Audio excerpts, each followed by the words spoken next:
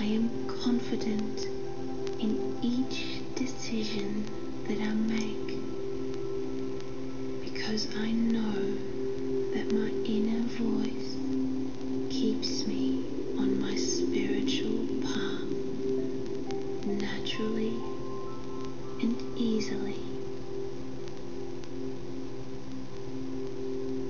No matter which way I turn, which road I choose, I am lovingly supported and taken care of.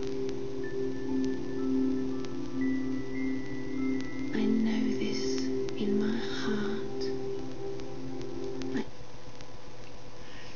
Hi, this is Clever Sausage and welcome back to my channel. Today I am bringing you another video presentation, this time with a different theme of what I've discovered. So if you like this video that I'm presenting you, subscribe by pushing the icon and leaving your comments in the comment section below. Do it now before you forget, so you won't miss out on any videos that I present you every day at 4 o'clock.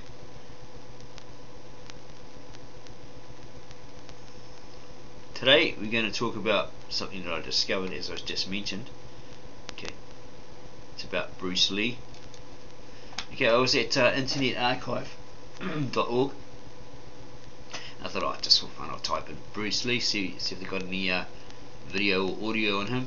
Right, and I found this. One of several, or many, radio articles about the late great Bruce Lee. So we'll play it so you can hear it.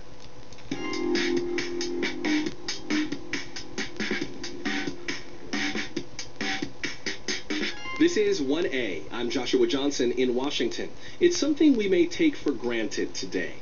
Action movies with Asian American actors in leading roles. Stars depicted as strong, confident, attractive, and admirable. Hollywood used to portray Asian men as foolish and emasculated. Think of Mickey Rooney in Breakfast at Tiffany's. And then came Bruce Lee. Ultimately, martial art means honestly expressing yourself. To express oneself honestly, not lying to oneself. And to express myself honestly. That, my friend, is very hard to do. And you have to train. You have to keep your reflexes so that when you want it, it's there. Bruce Lee had everything an action star needed. Good looks, a magnetic presence, an impossibly athletic body, and an almost magical speed in fight scenes. He died just a few months before his big hit Enter the Dragon debuted. His legacy remains strong nearly 45 years after his death. But how did this American original, and yes, he is American, born in San Francisco, become an icon? We asked you what Bruce Lee means to you. Here is some of what you left in our inbox. Hi, this is Blake from Miami. It was a ritual for my father and I to watch Bruce Lee's movies when I was young. The love that I developed for Chinese culture and philosophy inspired me to move to China. I lived there for 10 years, met my wife, and trained in my career. I guess you could say that Bruce Lee really put me on my path. My name is Rianda. I live in Connecticut. And as a youth, my grandmother and I would go to the Fox Theater in Detroit, Michigan, and we would go look at Bruce Lee martial art movies. I so enjoyed those times, and they're very dear and special with me because I took martial art when I was little, and I just enjoy the discipline. But as a kid, I just loved watching the movies and spending that time with my grandmother. As a first-generation Vietnamese American, Asian American, Bruce Lee was everything. Wasn't alive when I was alive, but back in the day when they still used to show revivals on the big screen, I was maybe 5 years old when I saw Fist of Fury, and it blew my mind. I wanted to be him. I studied martial arts because of him. I get into, I incorporate his philosophy into how I teach, and other things. He really was everything. Still is. Thank you for sharing your thoughts and recollections of Bruce Lee. We welcome more of them, as well as your questions about his life and his legacy. Email us 1a@wamu.org, comment on our Facebook page, or tweet us at 1a. Joining us now to discuss his legacy is Matthew Polly, the author of a new biography called Bruce Lee, A Life. It encompasses a decade's worth of research with more than 100 interviews with Lee's family and friends. Matthew, welcome to 1A. Thanks for having me on. I imagine you would not do this much work about someone who had not hooked you. I wonder when you got hooked on Bruce Lee. Yes, I'm one of the prototypical Bruce Lee fans. I first saw his movie when I was 12 years old. I was one of those skinny, bullied kids, and Bruce Lee jumped off the screen into my imagination and became my childhood hero. I went out and bought a pair of nunchucks and cracked myself repeatedly in the skull with them.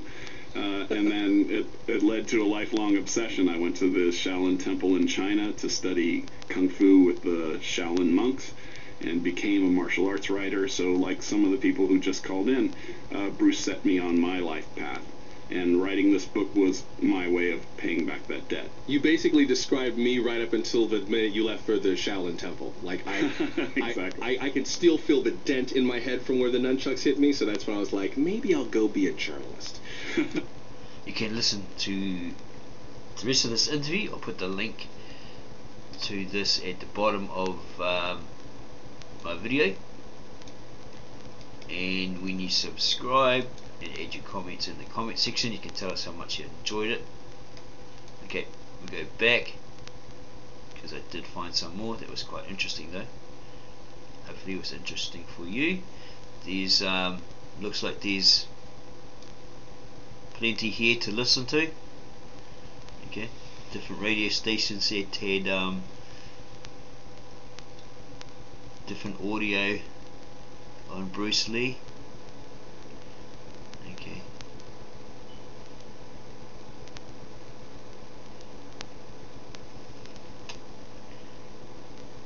Okay, look pretty much the same title.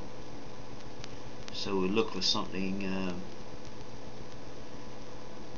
hopefully that he said. Okay, Matthew Polly.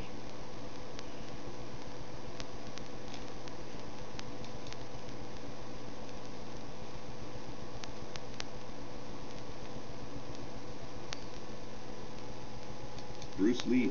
He died a month before the film's U.S. release. Ahead, the lasting influence of Bruce Lee. Then at 9 o'clock, it's Open Air. Join us today at noon. We have a live session with Olivia Cheney. Also coming up this morning, Jade Bird, Brett Dennen, and the War and Treaty.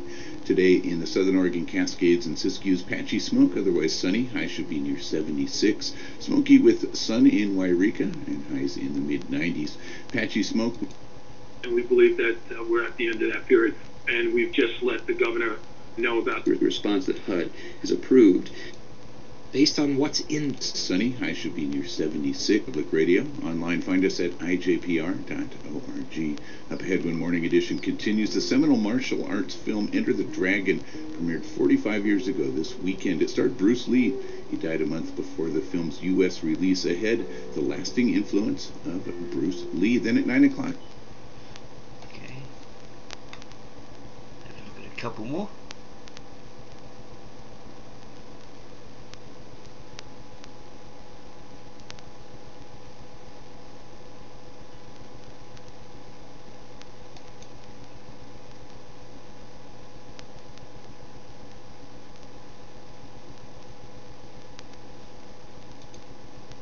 Trouble losing weight, maybe you lose 50, maybe you need to lose just 10 pounds. Give Josh Powell at Medi Weight Loss a call, 303-518-3677.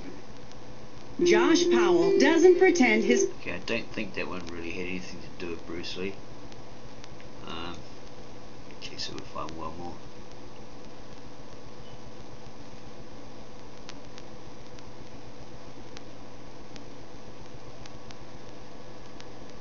Okay.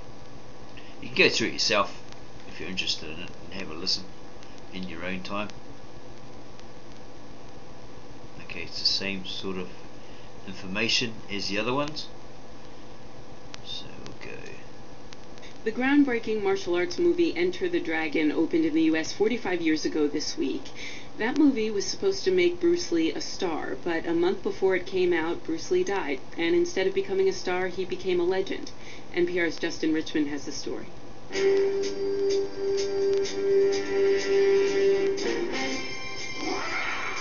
When Enter the Dragon premiered in August 1973, it was exactly what martial artist Bruce Lee had been waiting for. A starring role in a Hollywood production. Kung Fu meets blaxploitation and all action, Enter the Dragon was a hit at the box office, and sparked an explosion of martial arts movies.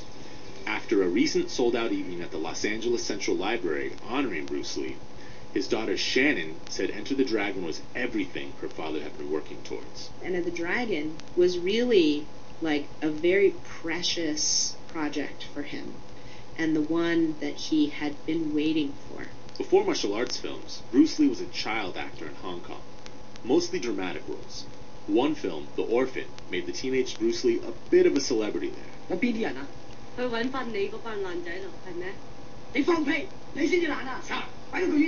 But any fame he had quickly disappeared when he left Hong Kong to return to San Francisco, the city where he was born. His family felt he was getting into trouble in Hong Kong, so he headed back to the U.S. to become a martial arts instructor. He didn't plan on acting, but was eventually discovered by TV producer William Dozier. I am Bruce Lee, inviting you to join me every Friday night on most of these ABC stations, where I'll be seeing you in the Green Hornet. Dozier, who produced the popular Batman TV series, cast Bruce Lee as sidekick Kato in the Green Hornet. Is it bad? Yeah. Can you get those clothes off? There's a hospital close by. You need a doctor. The show debuted on ABC on September 9th, 1966. Coincidentally, the day after the original Star Trek series featuring George Takei's Sulu premiered. Both shows cast Asian American males as prominent characters on TV. Jeff Yang, writer and co-host of the podcast They Call Us Bruce, says this is significant. Up until the Green Hornet, it really was pretty much a wasteland as far as Asian American continuous representation on television. But the Green Hornet didn't catch on and lasted just a season. After a few more small roles, Lee was ready to play a new character. Matthew Pauly wrote the new biography Bruce Lee, A Life. What Bruce Lee wanted to do was to create a heroic Asian male character, but it simply didn't exist.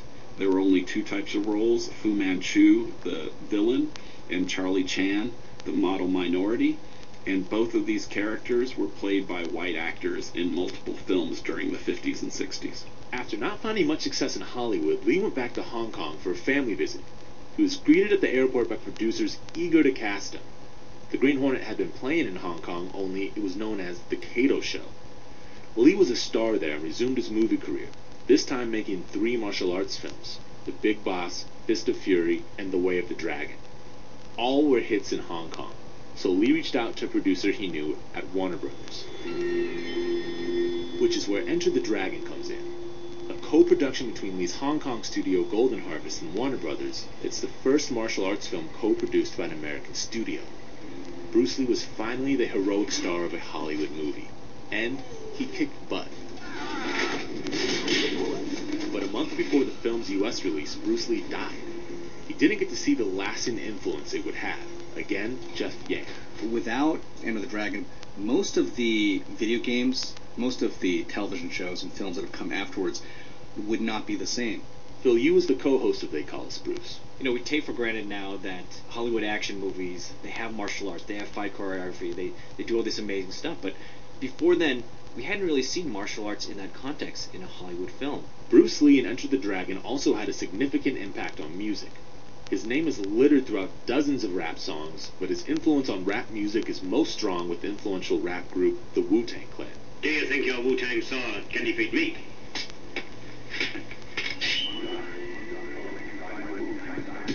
Their landmark debut album is called Enter the Wu-Tang in honor of Lee's last film. Here's Ghostface Killah and the RZA of Wu-Tang Clan. They say Enter the Dragon ignited their interest in the martial arts. It was like, you watch it, they come outside. Man, I used to bang my hands on the wall trying to get iron palms, scrape my hand with beans. I got stress marks on my shoulders because of kung fu things I was trying to do. 45 years after his death, and Bruce Lee still turns up all over popular culture. Just this week, Quentin Tarantino announced a new actor in his upcoming 1969 period piece, Once Upon a Time in Hollywood. The role? Bruce Lee. Yeah, Justin what a shame. Richmond, They really put him down. Made him look like an idiot. This is Aspen Public Radio, broadcasting on KHAX Aspen and KCJX Carbondale. Okay. So there's plenty there to hear. Might actually be books as well. Okay, let's have a look here. It's radio transcripts.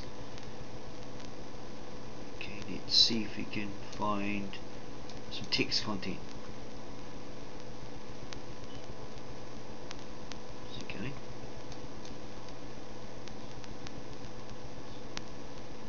Okay. Here's some books on them. What's that? The Tao of Bruce Lee, Kung Fu Cult Masters. I don't know if that's anything to do with him. He's probably in it somewhere. What's this? Bruce Lee's fighting methods, Chinese Kung Fu. Is this an article? Game of Death. Interview. Can't really see it.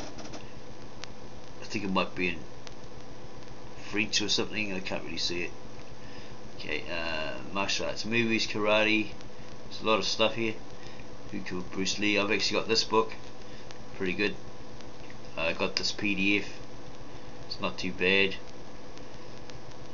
Okay, there's one I first had as a kid, but I don't think it's here. It just has his face on it. I think it was written by Linda Lee. Okay. You got most of these PDFs. Okay. Bruceploitation.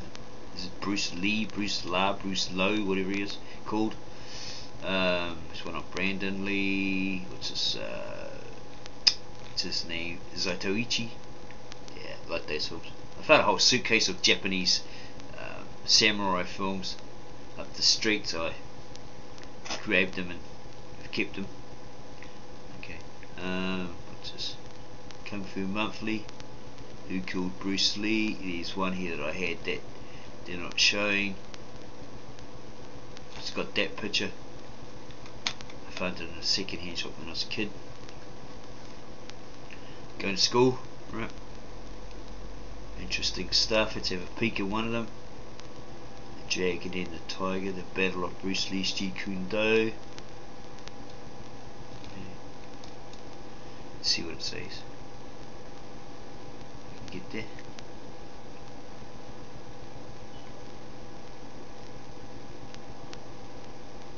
Okay, is it showing? Can it show anything?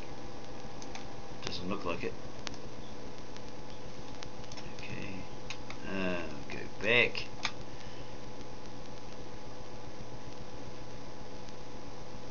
Martial art movies from Bruce Lee to the ninjas. I think Sho Kosugi was the best one. The American ones were like, they look really ridiculous. Here's a book on Wing Chun. Okay, is it going to show it? Probably not. Oh yeah, okay. 116 Wing Chun dummy techniques. This is one of the first ones that he trained in. The Yip Man. Shek Kin. Is that his name? Shek Kin? And Bruce Lee together during a break in the film of Enter the Dragon. Yeah, he played the villain. Apparently this guy he was master in 33 different martial arts. Yeah, so I read in one of these Bruce Lee books.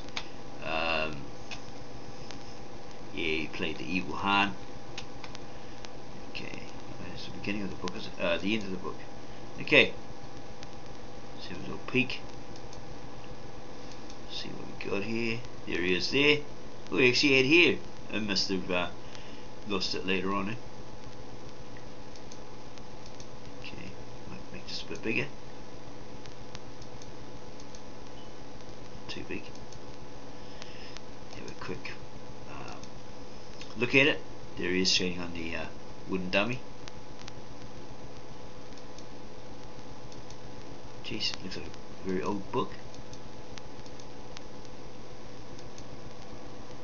Old techniques. Interesting. Okay, we'll go ahead here.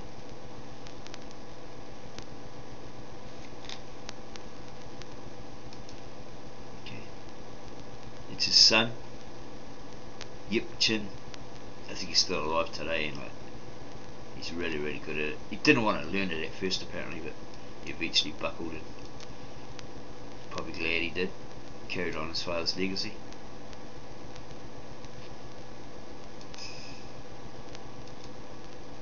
Brilliant.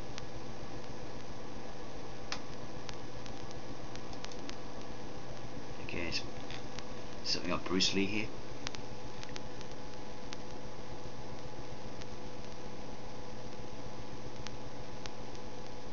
Bruce Lee returned to USA feeling bored. He didn't teach Wing Chun anymore because he knew that he would never become the #1 man in Wing Chun. In order to succeed in his career, he had to set up a new style and became the founder himself. So he formulated his technique at the Jeet Kune Do, which he taught his own students and for which he became famous. However, the techniques of his Jeet Kune Do, as observed on screens, were in fact mainly based on the techniques of Wing Chun, combined with Taekwondo and Karate, with some more Western boxing, judo, northern praying mantis, kung fu. His theories, as released on newspapers, books and magazines, were mostly the theories of Wing Chun, then added up some Chinese philosophies of Taoism, as well as some theories of Western boxing or judo, where Bruce Lee became famous for his Jeet Kune Do. This I think might be Yip Chin talking. My father about the band. My father never mentioned Bruce Lee. He even did not like people to talk about Bruce Lee in front of him. Interesting.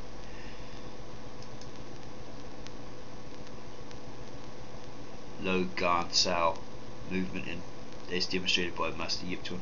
Yeah, tried Wing Chun for a while then when I was younger. It's actually quite good. No strength involved, because it was created by, developed by a woman apparently. Wing Chun, way back in the ancient days of Chinese days, martial arts and all that sort of stuff. She was taught by a nun, supposedly, and went on from there. Okay, here's all the Chinese names. Okay, Pak Sao, Dan Sao, probably all that sort of stuff in there. I was looking at a leaflet for something, I can't remember what it was, with the Chinese guy, and said Sifu or something, and he says, nah, it's not Sifu, it's Shifu. Okay. Yeah, it's a bit of a hard nut. Okay, here we go. Master Long Ting. And then there's the other one, what's his name? William Chung. Yeah. I tried traditional, modified Wing Chun system, and where I was, the people were very nice, just okay, but they were very nice. And I went back to my hometown and took up the traditional Wing Chun and really liked it for a while there. Yeah, good stuff. Okay, so that's a book on Bruce Lee and Wing Chun, his art that he one of the arts he first got himself involved with.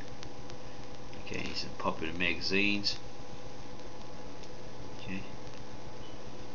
Yeah, so it's all there for you to read. What's this? Marching Orders. The Untold Story of World War. Yeah, okay. His first published book, I think, Chinese Kung Fu, in English. What's this? I don't know what that is. I don't know what language it is.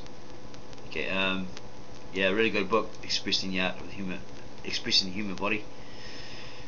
Yeah, really good. See, you can, if you don't want to buy it, you can, if it shows up, it might just be my computer, but if it shows up here, you can read it. Okay, I can't see it, so maybe it's one of those ones you have to loan. They've got a loan aspect. Okay, what else we got here? Fighting methods that may show up,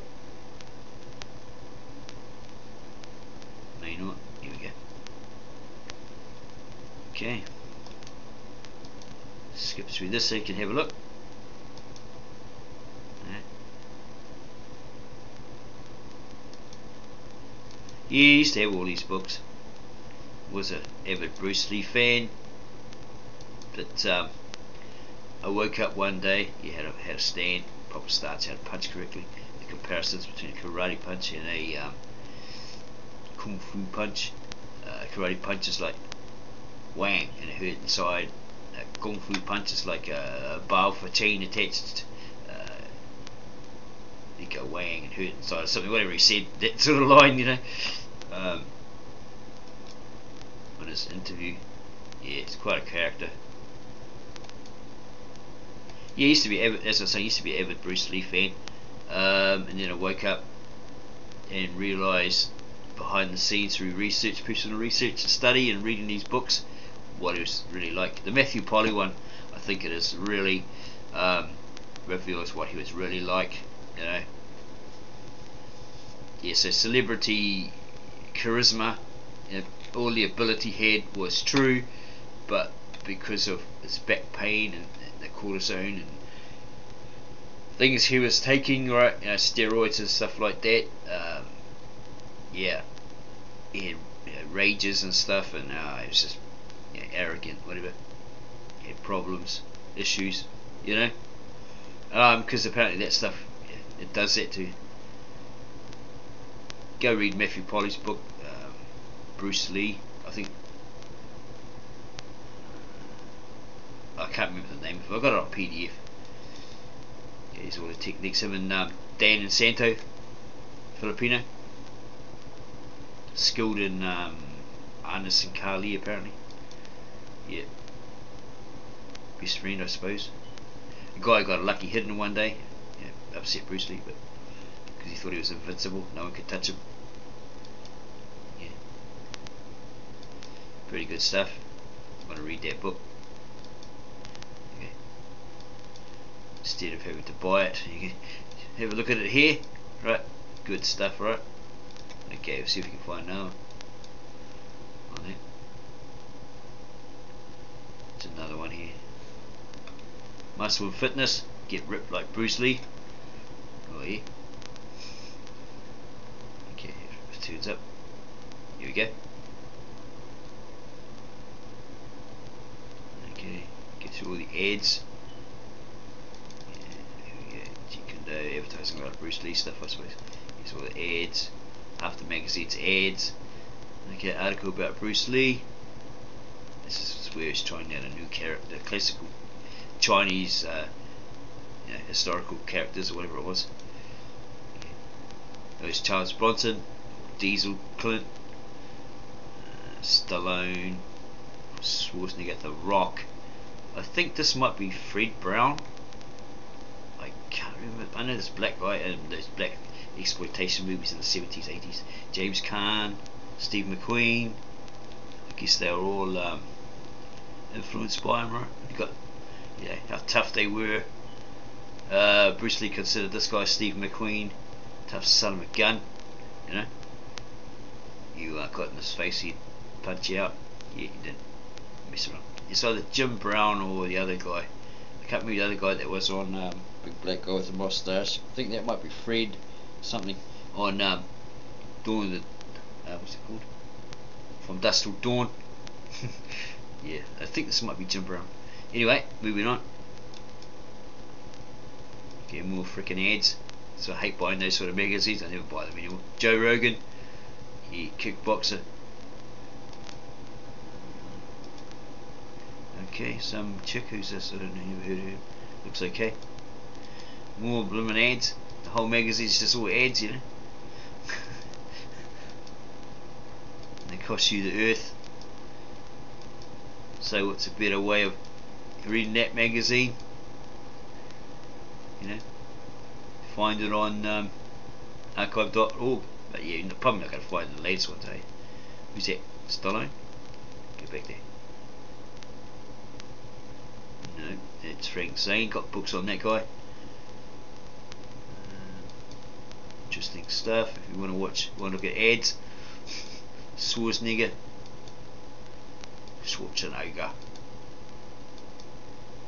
Yeah, look at all the ads, all the milkshakes, and you go Bruce Lee. How do you take what Bruce Lee was, a perfect, efficient combination of power and athleticism, and improve upon it? We take off the rose-colored glasses and imagine how much different Bruce Lee's training would be today, and dare to imagine that he could have been even greater. Oh, for sure. No limit to that far. In his day, some sort of workout, Bruce Lee workout, Bruce Lee style workout. Right. Yeah, more stuff. I thought that's Dorian Yates. Okay, look at good food there. Whoa, look at that. That's what happens when you take too much steroids. You end up being a cow's backside. Yeah, yeah, it goes on and on. Brilliant. Okay, so if you're liking this video, don't forget to subscribe below by clicking the icon, be it the geek with the big bifocals and the 2 thumbs up, okay, or the potato lying on the couch.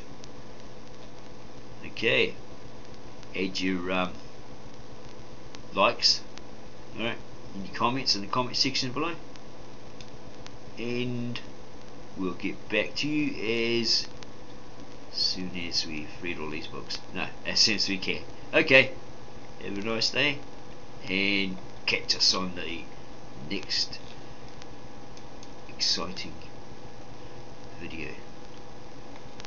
Okay, let's have a look at this one before we go. Popstar Bruce Lee. Okay, some sort of magazine on Bruce Lee.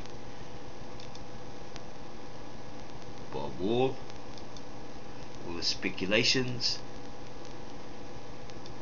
Brilliant. Might have a read of that. Posters and everything. This must be like one of those 70s, 80s magazines, right? 80s magazines. John Saxon, who just sadly recently passed. Died of pneumonia apparently. Yeah, might have a quick look at that. Bolo, he's become like a Hulk. You know, with all his muscles. I think he's about 60 or 70 now. Yeah, he's become like a super hyped up muscle man. This guy here, Bolo Yeung, or Yang Zi, as he is called. I've seen a few of his movies. He's pretty good. He's got like a mustache and a long beard, you know, all this sort of stuff. Yeah. Bruce Lee, did he have the secret touch of death? Okay, so again, if you like that, please subscribe to our channel, put your comments down the bottom there, tell us how you liked it, and you want more. If we get 2,000 subscribers, we'll put up another great video about the King of Kung Fu, Bruce Lee.